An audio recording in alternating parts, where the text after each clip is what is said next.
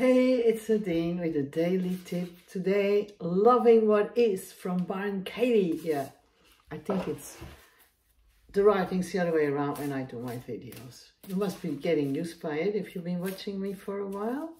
So, I don't let go of concepts. I question them. Then they let go of me. And then I had a second card. The world is my perception of it. I see and hear only through the filter of my story.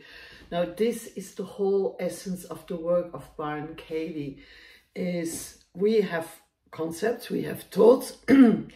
Our problem is we believe all our thoughts and we act accordingly and we see the world through the filter of our thoughts. They form a story.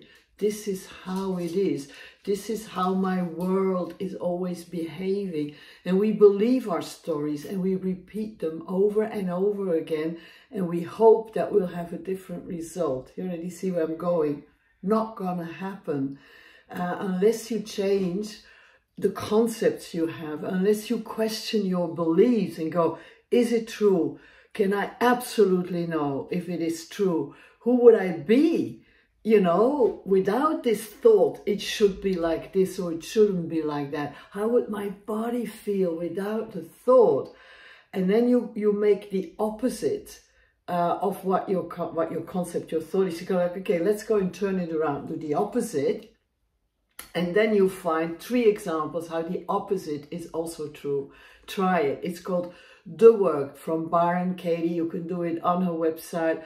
If you want to be facilitated, I can also help you to facilitate, to fill in the Judge Your Neighbor worksheet and work through your thoughts, work through your concepts. Sending you lots and lots of love.